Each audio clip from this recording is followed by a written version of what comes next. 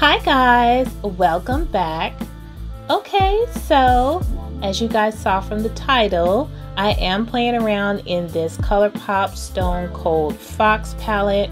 Now I would say this is a brand new palette or their latest palette, but we all know ColourPop has come out with at least 10 palettes since this one dropped.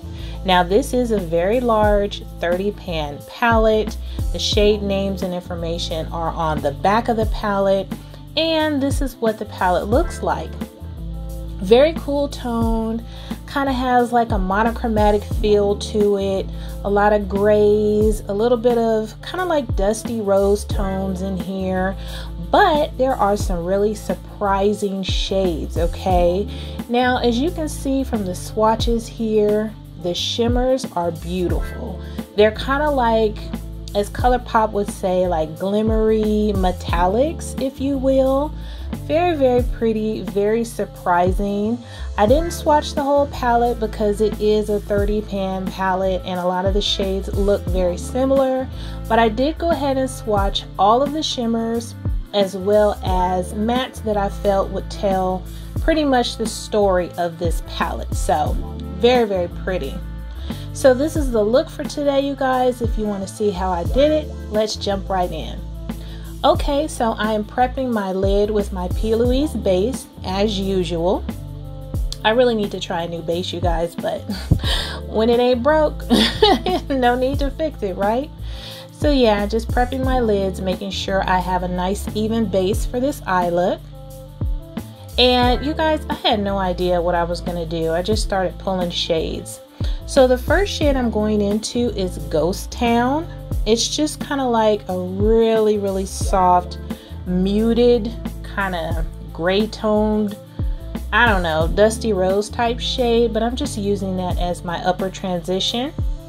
Next, I'm going into the shade Obsidian. Very, very pretty.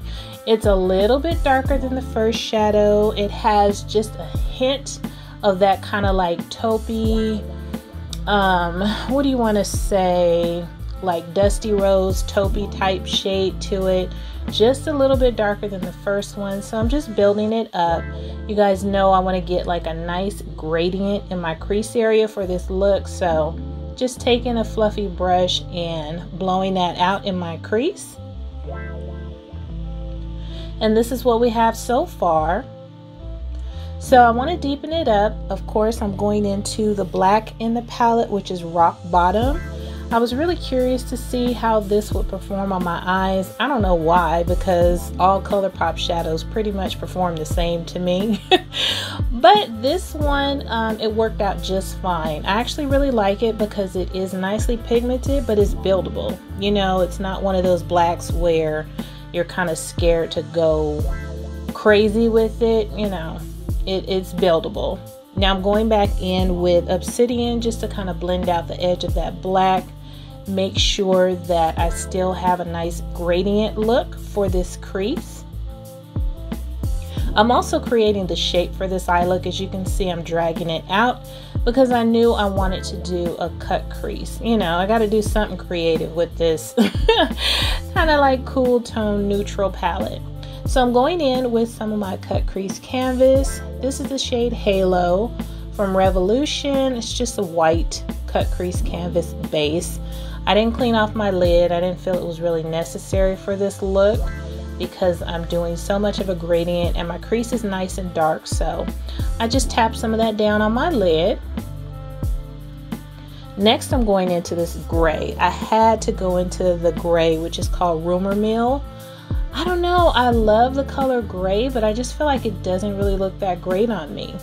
But I used that for the outer portion of the cut crease. Now I'm going back into Rock Bottom, that black, tapping that right next to the gray, taking my time to just gently blend those two shades together. But I wanted it nice and dark right on the outer portion of my lid. I'm also leaving a little bit of a negative space, as you can see here, just to create a slight double cut crease. Next, I'm going into this beautiful shade Play It Coal. Play It Coal. And yeah, I wanted to add that little bit of that Dusty Rose shade in there, just so you guys can see that this palette does have a little bit of variety to it. You know, it's not just your basic neutral palette. That shade does have a little bit of that sequins in it, that tiny glitter particles.